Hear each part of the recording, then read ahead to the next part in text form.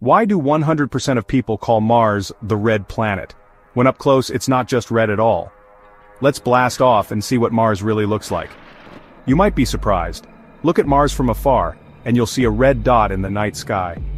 But get closer and it's a whole new world of colors. Browns, tans, golds, and yes, some red too. So, what's behind that famous rusty hue? It's all thanks to oxidized iron. Basically, Martian dust and rocks have gotten a case of cosmic rust. When wind kicks up this fine red dust into the atmosphere, Mars glows red from millions of miles away.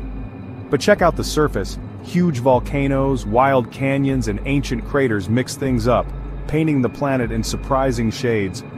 Even though Mars is only half Earth's size, it has almost as much dry land as our whole planet. So next time you hear red planet, remember, Mars is much more colorful than you think. If you learned something new about Mars today, make sure to hit that like button and subscribe for more amazing space facts.